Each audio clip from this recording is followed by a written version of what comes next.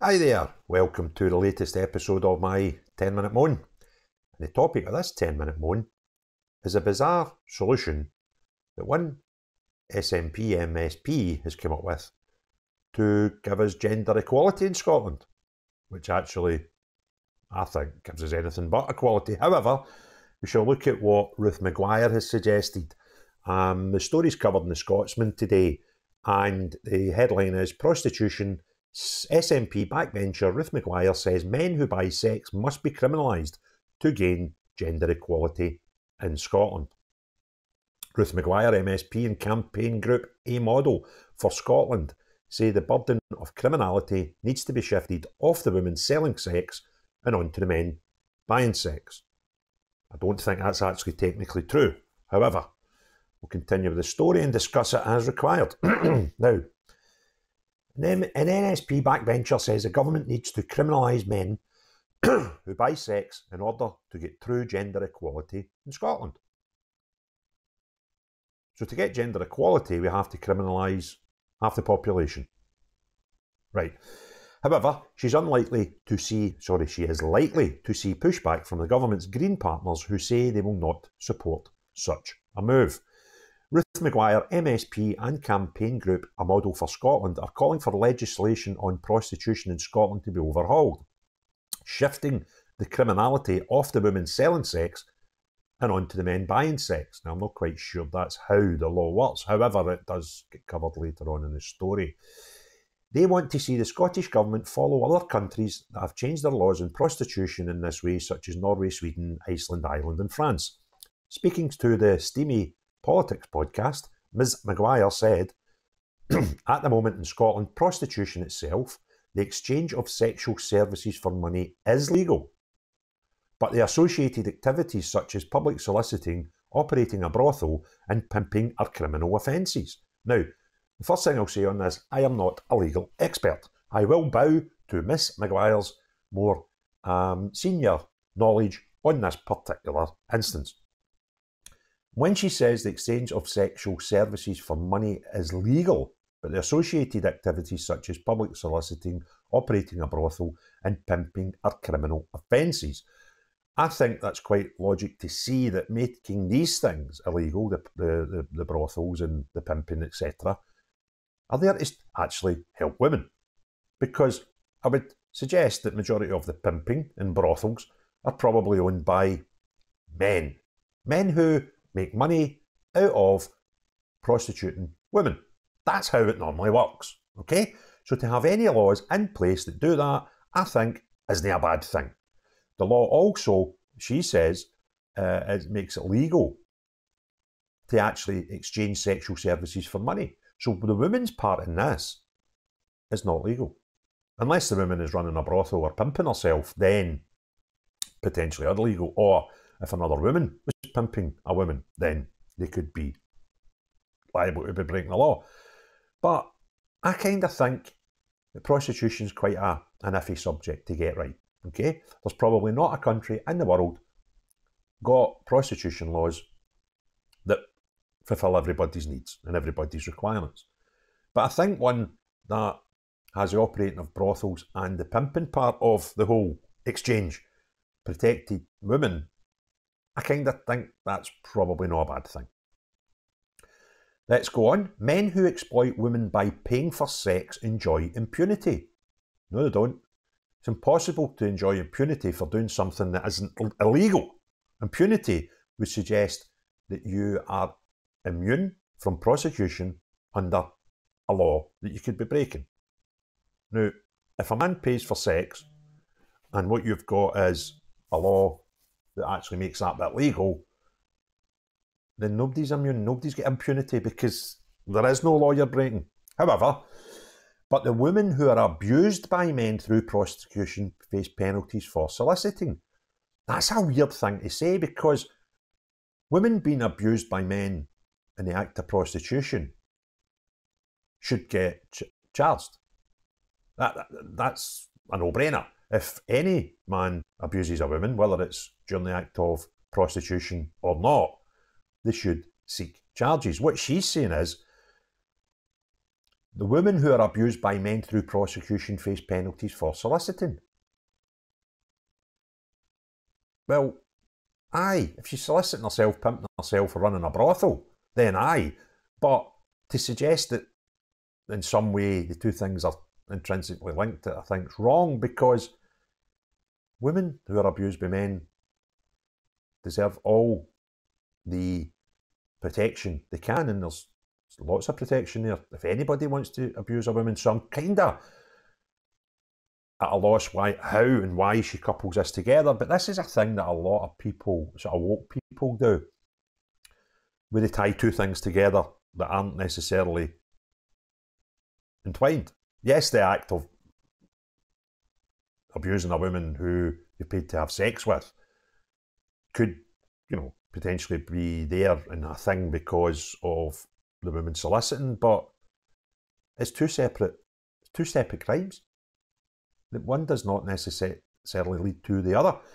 It feels the current legal situation is hugely unjust, and you can see who is profiting and who is protected, and it's not the woman at the heart of it. I kind of can't agree with that either. The current legislation does protect the women. She protects them from being pimped and protects them from the illegal act of somebody operating a brothel and making a lot of money off this woman's situation. So I think to say that the women are not protected by current law is completely loopy. They are protected. And you can see who is profiting. Well, yeah, there should only be two people profiting out of prostitution. That's the woman who is selling her service, or the bugger further up the tree that's making her do it and profiteering. And I kind of think the ones up above are the problem. But the woman who is selling her sex for money is obviously profiting.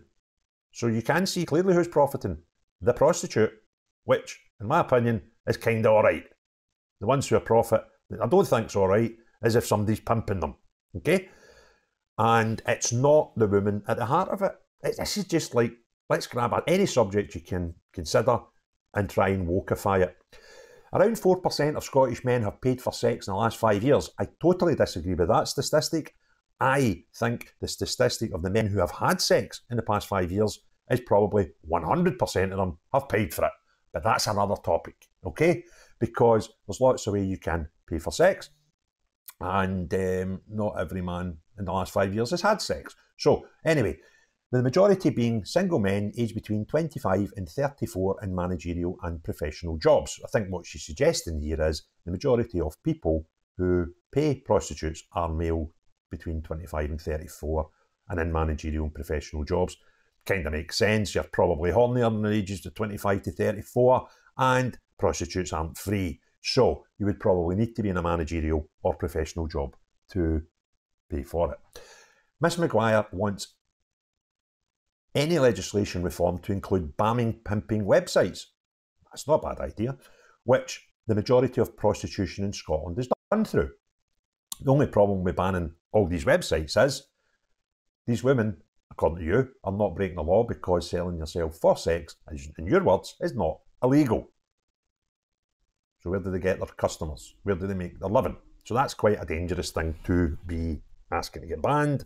The Scottish Government has already classed prostitution as a form of violence against women. That I can understand if they're being pimped. But if a woman decides, I'm going to need to make some money, I'm going to sell my body, it's done in a safe manner,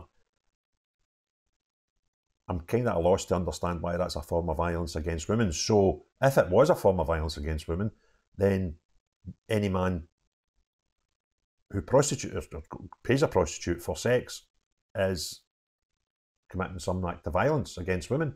That would be against the law. And this woman has already told us that the act of prostitution is not against the law. So you're kind of confusing matters here. Where are we? And in the SNP's 2021 election manifesto, the party pledged to look at changing the law to the Nordic model. And so far that's not happened. Two things don't surprise me there. They somehow think Scandinavia is nirvana, and it is now 2024, so 3 years after this election manifesto. This party pledge Hasn't happened, because that's what the SNP do. SNP being SNP. Miss Maguire added, in cities, some women may be visible in streets, but online and what is happening behind closed doors, I think people across Scotland would be shocked that in their own towns right across Scotland, women are being exploited in this manner. Well, you use the words again like exploited. If you were to say, I think people would be shocked that in their own towns right across Scotland, women were engaged in the act of prostitution, I don't think anybody would be surprised at all.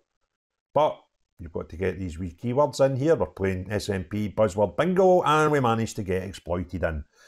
A model for Scotland is a survivor-led, and the thing that struck me is the violence for women involved in prostitution is a daily occurrence. Now, this is a totally different subject again, because changing the laws of prostitution will never guarantee the safety of the women who are prostitutes, unfortunately. It's a whole separate thing. If you feel the laws are inadequate to protect women from violence, then that is a whole separate subject that you probably better looking at. But you obviously see prostitutes as different from women, or you wouldn't need separate laws for them. And I certainly do not hold that opinion of viewing those women who choose, or unfortunately some of them may be forced into prostitution, are any different and deserve any different levels of protection to any women in society. But we're doing that SNP thing again, that we break down women into different categories, when I think we should protect them all, the fairer sex and all that. Or am I just old-fashioned? Oh, dearie me. It's not like any other job. In no other job are you at your daily risk of rape and violence. Potentially, yeah. It is an intolerable situation for a country that aims to be progressive and have equality for men and women. We send entirely the wrong message by allowing this violence to continue. Who is allowing any violence to continue? What you're suggesting is that this law that you're suggesting about changing how things are legal and illegal would have some knock-on effect to the amount of violence. Well, I kind of think that people, if you change the law and you just said being a prostitute and the act of prostitution is illegal, I kind of lost how that would suddenly make it A, disappear, or B, be less violent. What you might want to do is protect the vulnerable women instead of trying to change laws that won't give them any more protection. However, this approach is likely to be opposed by the government's partners, the Greens. Unlike the SNP, they want to see the complete decriminalisation of prostitution. They've already told us it's not criminal. That's the same thing as being decriminalised. So, what we are now finding out is the Greens just want to do away with all the laws that protect prostitutes, you know, like pimping and such, and running whorehouses where the madame or the man who running it will make extortionate amounts of money from these women. So, the Greens, I'm guessing, they want to just decriminalise everything to do with prostitution and allow pimps to be a proper job. A job that you could put in a mortgage application. What do you do for a living? I'm a pimp. Thank you to the Green Party. Seriously. Earlier this month, former Community Safety Minister Ash Regan claimed the Scottish Government pushed back prostitution laws to avoid a clash with the Greens. Oh my God. So, there we go. This might be the new hate crime thing that will take 3 years to go through, and when it comes through it'll be totally unworkable and utter bollocks. If you enjoyed the video, give me a thumbs up. If you've not already done so, please subscribe. But most importantly of all, unless you're this crackpot Ruth Maguire, have a great day. Cheery bye now.